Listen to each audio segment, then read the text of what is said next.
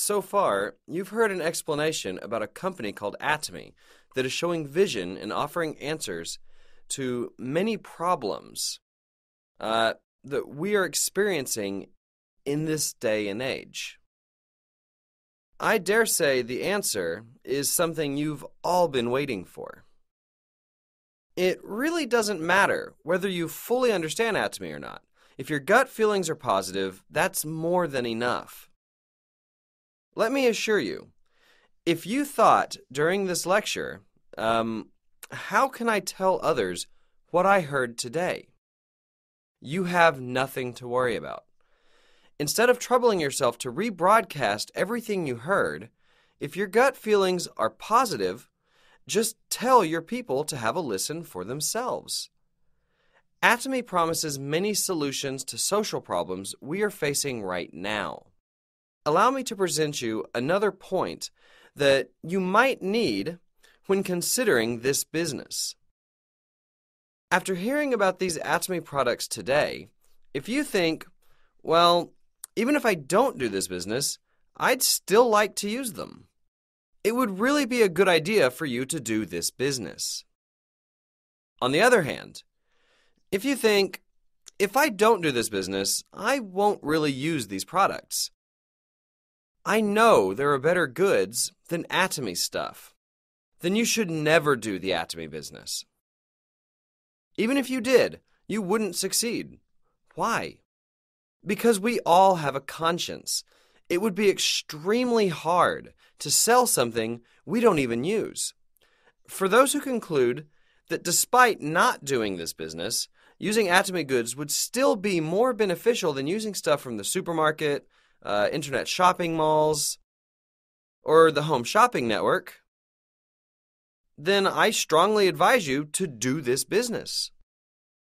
Once you make up your mind to do this business, your goal should be to succeed. If that success just means putting food on the table, it is not success in the true sense, and you're wasting your time. You don't want to waste your time and must become successful. Surprisingly, there are not that many successful people out there. In general, people from birth to age 30 prepare in several ways for the rest of their lives. What kind of preparation? They go to school. From age 30 to 60, most people engage in gainful employment. Finally, from 60 to 90, they experience the twilight of their lives. So we go to school for 30 years, work for 30 years, and our final days are 30 years. Statistics show that at age 60, after studying and working for 30 years, only 1% of the population is successful. In other words, they're well-to-do. 4% of them are financially secure and don't worry about putting food on the table. They are not rich, but they don't have to depend on others for their livelihood. 10% of the people continued to work, living paycheck to paycheck. 15% of the population passed away. The remaining 70% met their elderly years without money and without employment.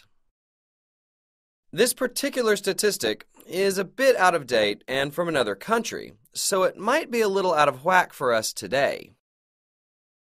Still, if you look around, there's about one rich person out of every 100.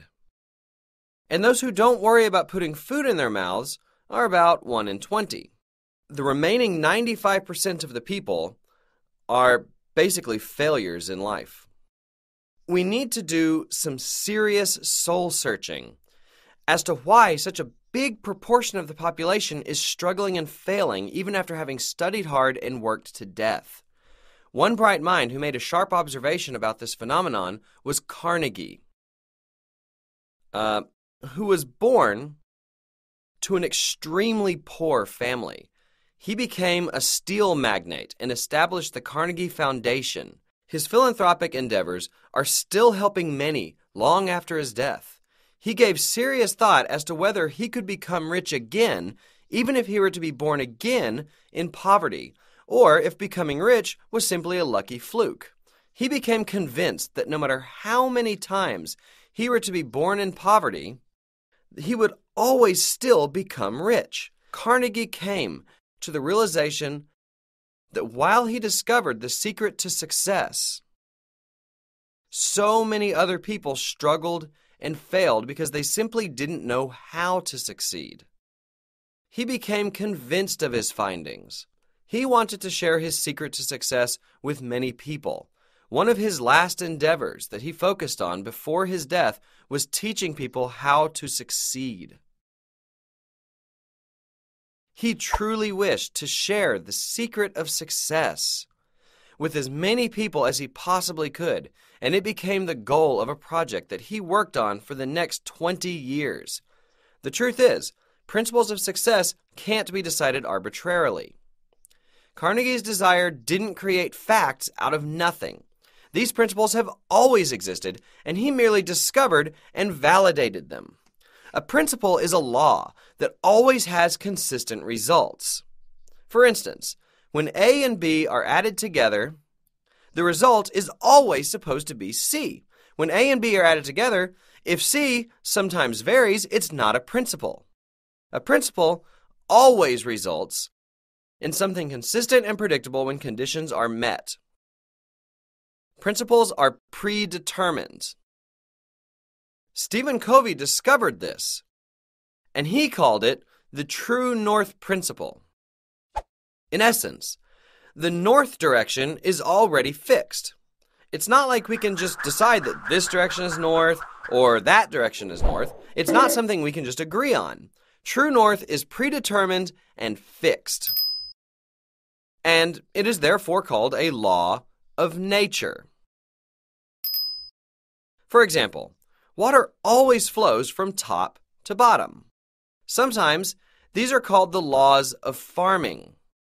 The laws of nature, or the laws of farming, must be obeyed to successfully do farming. For instance, to grow rice in the climate of Korea, seeding must be done in the springtime and the harvesting during the fall. You can never harvest the crop by seeding in the fall. Everything has to be carried out according to the laws of nature. Likewise, the principles of success are the same. They are predetermined, and when followed, people can succeed. You can never succeed by going your own way or deviating from the set laws of nature. Therefore, once we figure out the principles that were discovered and proven by experts and successful people, most of us can succeed just like the farmer. A few of them might go totally under because of some inevitable natural disasters. 4% of the people might not fully achieve as much as they had set out to. Still, when people take on farming, most of them succeed because they follow the laws of nature.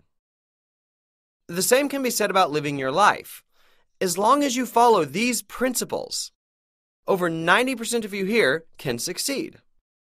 In other words, most of you here will have a chance to become rich, making $30,000 to $70,000 a month. This is really not very difficult. It's as easy as farming. What is the first and foremost thing that a farmer does? But the very first thing the farmer does is think about how much of what crop he wants to harvest. If he decides to harvest 10 tons of rice, he will plan to buy land or seeds according to the plan he has set in his head.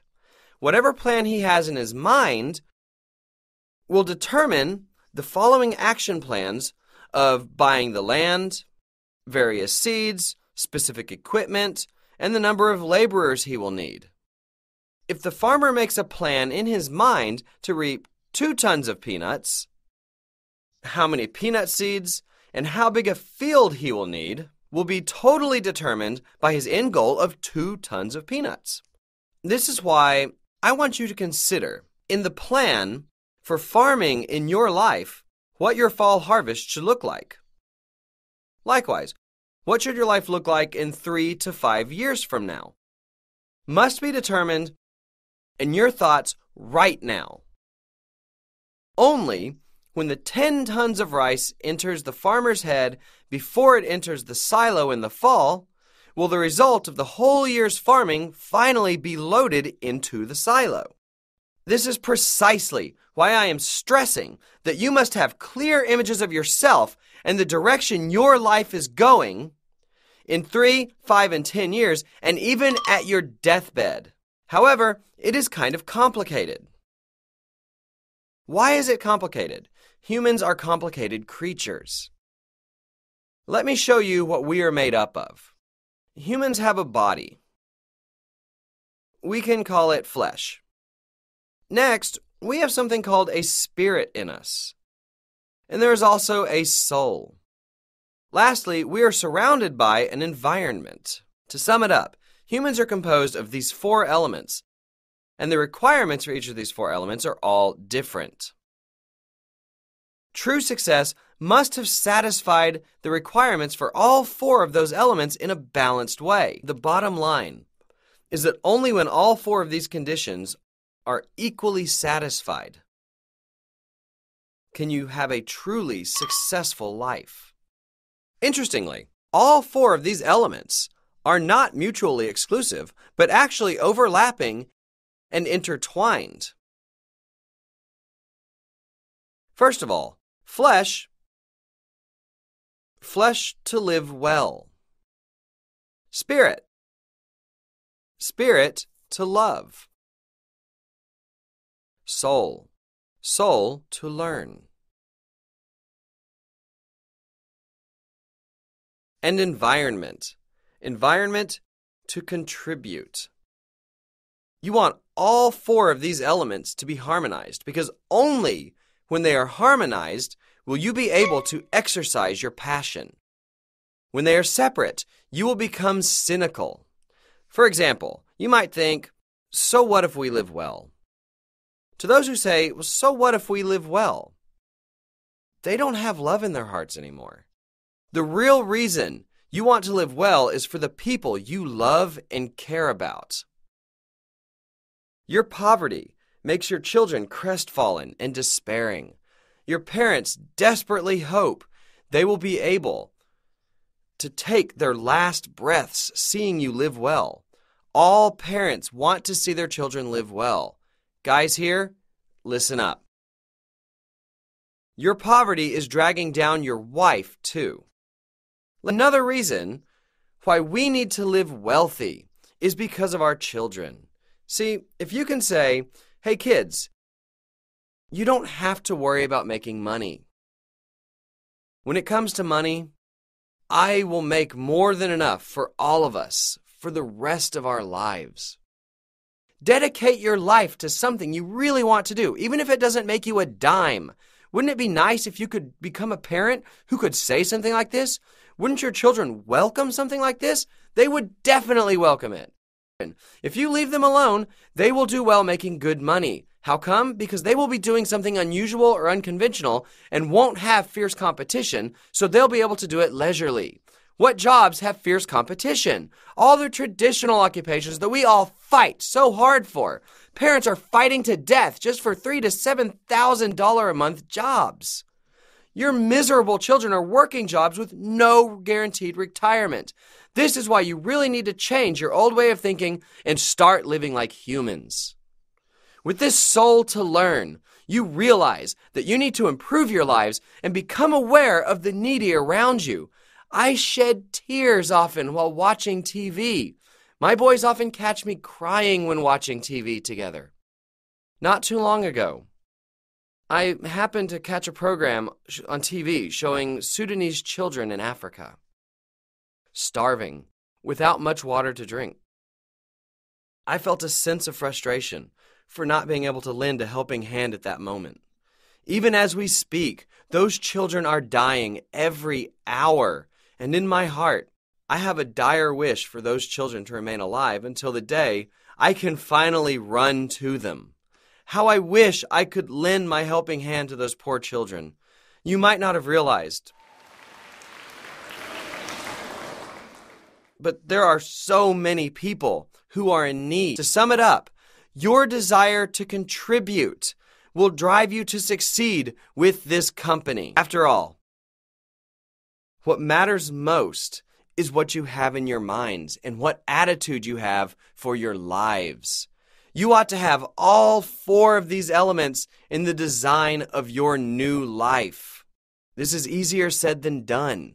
It's not that simple, as our lives are not that simple. Plus, you shouldn't take on life that simply. There are people who live their lives in a simplistic way. There are those who complain our compensation system is too complicated. They couldn't care less about a balanced life and only want to hear about how they can get rich quick. There are people like that. In fact, I see 3 of them over there. Let me tell you what these folks who have an aversion to complicated things have in common. They are all paupers. Money grows where things are complex. The money in simple places is all taken by others, so there's none left for you. Therefore, you must learn how to think in some advanced ways. We are endowed with this tremendous gift of thinking. Do you have any idea how Atomy was built? What was it built from? It was simply built by a thought. 17 people got together after riding in a beat-up old minivan and were told that this company would become a world-class company. They were told that they would be making $50,000 a month as a royal master. And further up, there would be crown masters who would receive a Mercedes. I told them I would give them $300,000 in cash. There was a mastership called Imperial Master who will receive $1 million in cash. 17 attendees and the president came in a beat-up old minivan. He couldn't afford $10,000 to rent an office, which took him 3 months to open and had only 2 employees. There were a president and a vice president, and he called himself president even with just 2 employees. How come? I knew from the get-go that I was presidential material. I was the president and CEO from the very start. Still clear in my mind, I had this vision of creating a world-class distributing company. And I followed the principle with good heart. There would be no reason I couldn't become big and successful. I had the guts, and indeed I succeeded. Again, I'm telling you to direct a cinema in your head of the life you want to live. You will be given a form or a template. A template called so-and-so's life scenario will be given to you. And you will be writing it tonight. After filling it out, please turn it in tomorrow. Those who wrote one last month should write a new one.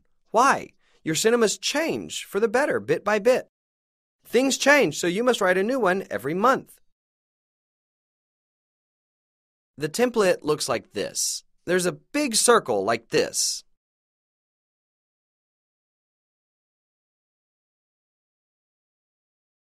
And other small ones. What you will be writing here is flesh, spirit, soul, and environment. You must write each of them at least once. It's okay to write them twice. Like I said a while ago, to live well is to be healthy. So you want to write health here. Next, we want to live comfortably. For comfortable living, food, clothing, and housing is crucial. In most cases, people don't worry about food and clothes. Honestly, people eat too much these days, so food has been taken care of. What about clothing? We all have a lot of things that we never wear. Koreans don't have problems with food and clothes, at least.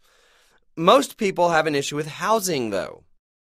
To live well really entails living a healthy life and living in a decent house. Next, these days we must have a car. No matter how good your house might be, you can't just travel by bus carrying heavy grocery bags. That's not really living well. That's why we want to have our own cars. When it comes to spirit, to love, you want to treat your parents nicely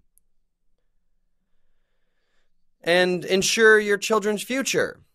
About soul to learn, you can write about your kids' education or self-improvement. You should pursue your academic dreams if you have any. Lastly, For environment to contribute, you can write about charity or volunteer work. To live well should provide you with ample cash, too. Cash. Cash. After paying off all your debt, you want to have some cash in the bank at your disposal. Cash you don't have to worry about your husband finding. And you can freely give your parents $100,000 to $200,000. Wouldn't that be so cool? If that amount was $500,000 to $1 million, you would be in a great mood, wouldn't you? Right. It'll be neat to have some cash readily available. What else should be addressed? Right. Travels and hobbies also belong in to live well. To contribute, you want to do charity work and donations. To learn, you want to educate yourself and take care of your children. To love, you want to take care of your parents, cars, housing, and health. Write down these sorts of things here. Of course, everyone has a different scenario. For instance, someone who is happy with their housing situation doesn't need to write anything about the house. There are markings here like on a ruler. You can rate yourself from 1 to 10 points. For example, give yourself some points on your health. Let's say you were born healthy, so you're not too concerned. Give yourself a 5. However, there are areas that you want to improve. That's what the remaining 5 represents. When it comes to housing, your dream is to either live in a 2,500 square foot apartment or a 4,000 square foot bungalow, but your current place is a 1,250 square foot apartment. In that case, give yourself a 3. When it comes to cars, write down your dream car. What's your dream car? A Mercedes. What's your current one? Excuse me? A BMW 325. If so, you should be pretty satisfied with your current vehicle. A 325 is quite a decent automobile, isn't it? Caring for your folks? I don't think you've done much. You must have been busy buying your car. Your children's education. So far, they've been good. You could hardly do charity work, and cash is 0. You traveled and worked on hobbies here and there. Finally, link all these dots into one circle, and this is the wheel of your life. A small indented wheel is evidence that your life is not rolling well. On the other hand, if you can give yourself 10 points for each element, the connected dots will represent a large and round wheel. When your wheel is small and crooked like this, you're going to stretch it out to make it balanced. Okay then, if you want to get 10 points in each field, what should you do about your health, your housing, your dream car, parents, children's education, charity work, donation, cash, travel, and leisure? You will be filling out those squares very specifically. For instance, you can't just write a nice house as your dream house or a big house. Let's say you went to a realtor and asked them to find you a nice or big house. They wouldn't take you very seriously. You want to make a clear decision as to your dwelling style, an apartment or a detached house. How big do you want it to be? You want to be as specific as possible. I advise you to write specifically and systematically. Let's say you are now living in an apartment on a long-term lease of $300,000, but you'd like to move into one at about $1 million that is 2,000 square feet by a certain date. You will be writing that here. Also, you should write the value of the place. In other words, first, write in as much detail as possible. Second, specify numbers, such as prices or move-in dates. Please at least follow these guidelines. While you're sorting out things like this, you can see what you really want for your house. You may be living in an 1,800 square foot apartment now, but would love to move to one with 5 bedrooms, which means it has to be at least 2,500 square feet. Vehicles are next. I'm currently driving a Hyundai Sonata, but I've always wanted to drive something better. That may be a Mercedes or a BMW. You might think the Mercedes S-Series is too big for you, so you want to downsize it to an SL, an SL 550. Write them all out like this. Some might write a Porsche. By doing so, your car should be running in your head. Next, think about how you can honor your parents. Here's the thing. Please don't consider yourselves good sons and daughters because you gave them a little pocket money, like $300 or $500. That doesn't do the trick. You should actually take care of their entire living expenses. Most senior citizens need about $2,000 to $3,000 a month. You're wrong if you think the elderly don't need money. They've got plenty to spend money on. Regardless, when you are barely making ends meet, supporting your folks is easier said than done. The least you can do is call them and say hi.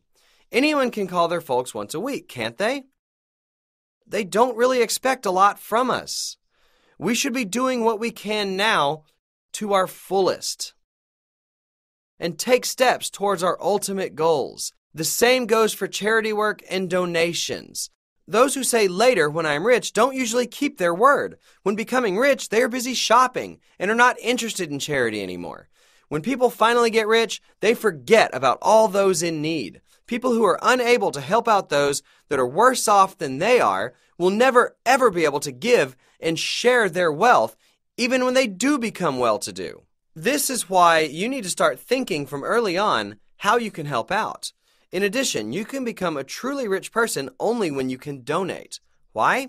It means you are content and your life is fulfilled. On the other hand, while raking in money, someone who pinches pennies and doesn't donate is a pauper. Donation is a reflection of you becoming a truly well-to-do person. Again, you should be sorting and writing out your thoughts for how you want to live your life in your head as if directing a movie. While writing this, you should be adding up all these figures. This costs how much, this costs how much, this donation is how much, and so on. Your estimate will go up quite high. Would $3,000 a month do? How about $7,000? Impossible. With that kind of money, you can't have your dream life.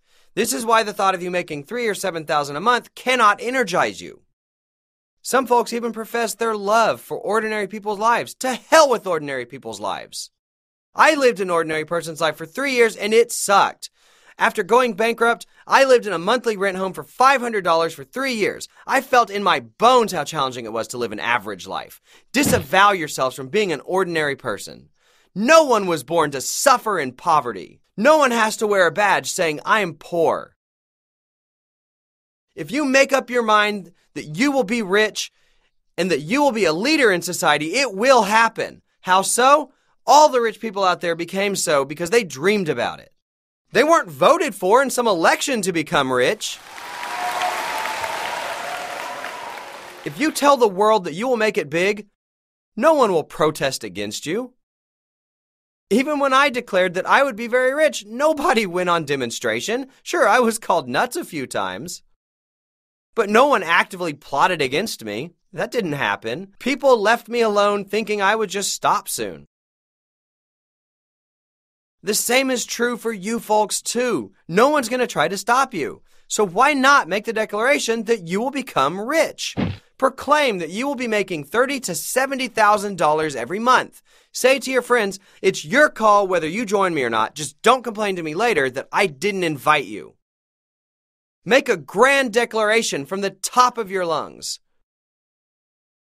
You make such a determination, then a declaration, and things will come true. I know there are still some people who stubbornly insist that it's impossible. Let me be honest with you here. When I was poor, and I had this thought of becoming rich, I didn't really have 100% confidence in my heart that I could really make it. I was gravely ill, which prevented me from doing any work at all. Honestly, I thought I had a 1% chance to succeed and a 99% chance to fail. Nevertheless, we must march on. Looking at that 1%, imagine that you are captured in a cave where all you can see is black rocks. You might be able to see the tiny entrance from far away. The puny size of the entrance might be less than 1% compared to the area of the cave. Nevertheless, We can't just give up and say no to ourselves. We must move on, aiming at that tiny, remote light far out there. We ought to walk toward that light one step at a time. That's exactly how I felt. Everywhere I looked said no to me. I even told myself, maybe I can't. Nevertheless, you must think that you will. When there's no hope, you must have hope. If you can't bring yourself to have hope, you are hopeless. Like I always say, when there is no hope, the only hope you can have is to have hope. When I was down and out and struggling to death, I said that to myself hundreds of thousands of times. When I was full of doubt and felt I was headed down a dead end, the only hope I had was to have hope. If you can't even afford hope, there's only despair left to be had. However, I couldn't just throw in the towel. Why not? I had my family that I loved dearly. I knew if I gave up, my loving wife would despair. My children would be forced to go through hardship, and my parents would be disappointed to no end. For the sake of my loving family members, I couldn't simply say I give up. I learned that in order to love, you have to live a good life. I married the love of my life after pursuing her for a year.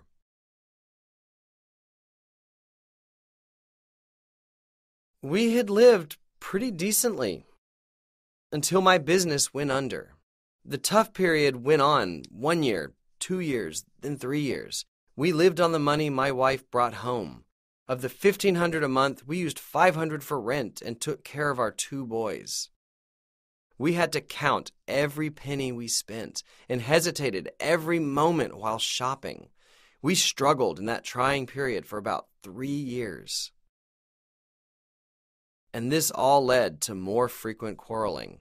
We didn't used to be an arguing couple. One winter day, I came home to a freezing house, so I said, "Honey, turn up the heater. There's no sense in trying to save money while poor." Then my wife went on the offensive, saying, "Do you think I'm not so cold that I want to max out the heater? If you had brought home a paycheck, we wouldn't be freezing right now. Your meager contribution is making us freeze this winter." She lectured that we had to be frugal, but men can be thoughtless, as you know. I said, "There's no point in trying to save money when you're poor. In fact, you should spend as much as you can, because you can only spend so much." I really ticked her off, don't you think? Our quarreling became more frequent. And one day, she finally said to me, "Dear, I want us to divorce after the kids graduate from high school." The thing is, she's a woman of her word. I heard her say that, and I felt crushed. I held onto her legs, and I cried like a baby. "My love, please don't go. I can't let you go." I told her she could leave me when I'd be able to buy her a house. I pointed out she didn't have any retirement saved. Far from it, she barely had a few $100s in the bank. "Let me take care of your older years. Then you can leave me." "Right, in a million years," she quipped. Now she has a great house and a bunch of money in the bank, yet she hasn't told me when she's going to be leaving.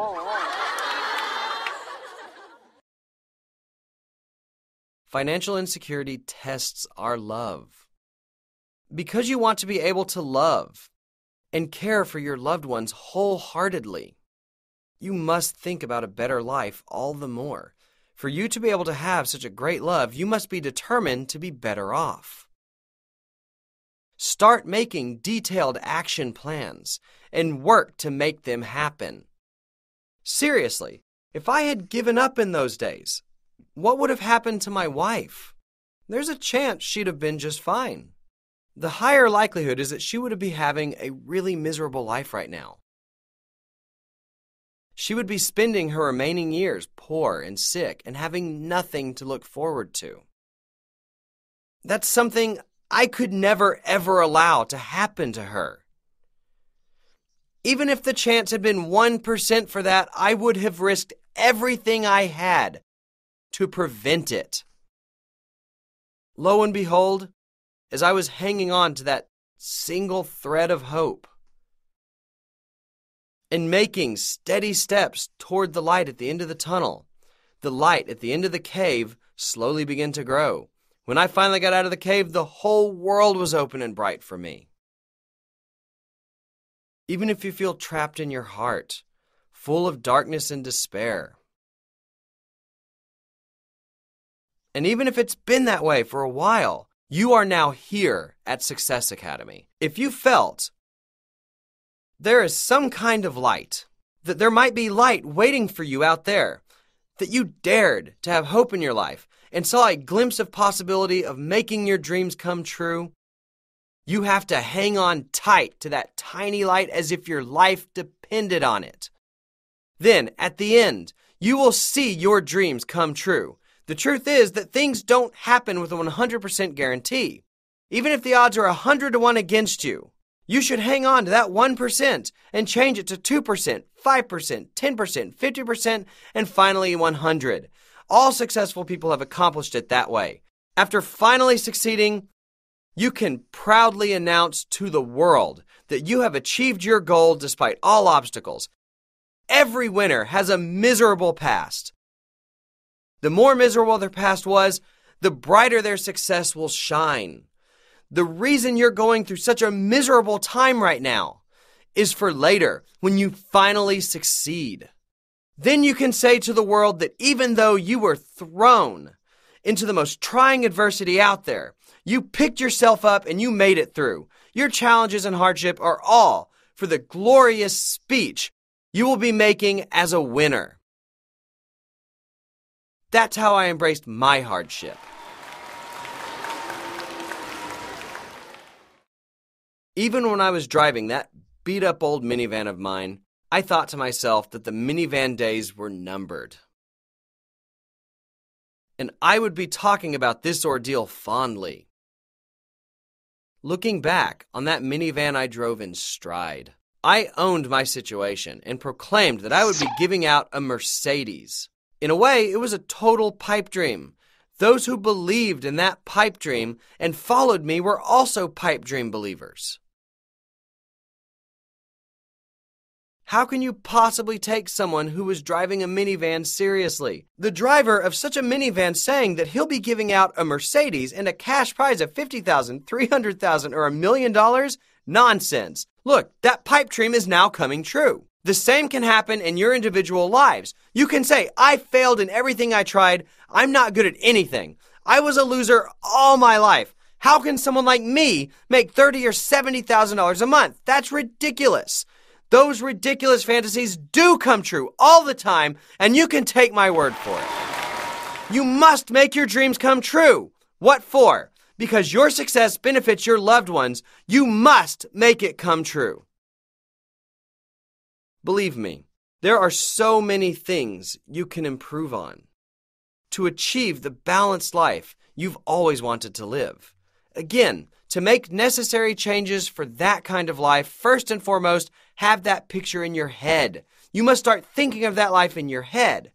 Paint a picture of yourself living in a dream house, driving a dream car, taking care of all the needs of your children, being able to support your folks all you want, doing charity work, donating to people in need, and traveling to dream destinations. Paint a new you, living the life of your dreams in your picture. Write a script for that film. Write such a scenario for your dream lives, and roll the camera for that film. What's great about this cinema is that you can change the story, setting, and plot. How so? You are the scenario writer, director, and lead actor. Depending on the movie you'll be writing about, your life will be remade in that mold. Believe it or not, it won't take that long a time.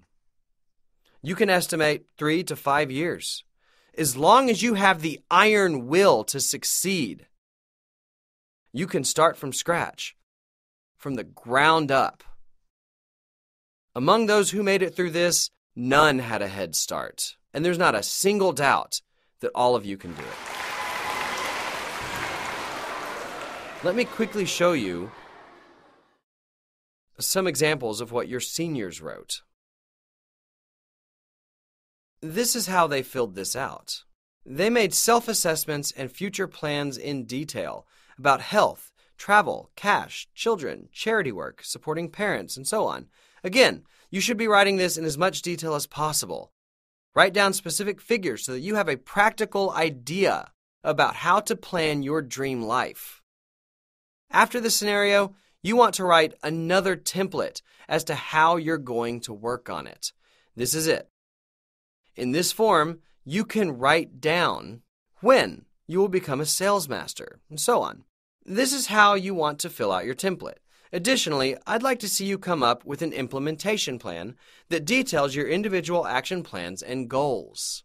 For instance, I will make sure I bring at least 1 or 2 new people to the weekly one-day seminar that takes place every Thursday in my local area. I will make that happen no matter what. You need to set your action plans like this and follow them through.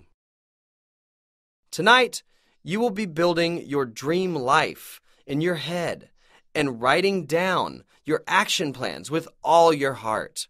Please turn in your life scenarios tomorrow, and we will have some time to listen to them. Thanks for staying up so late. That's all, folks.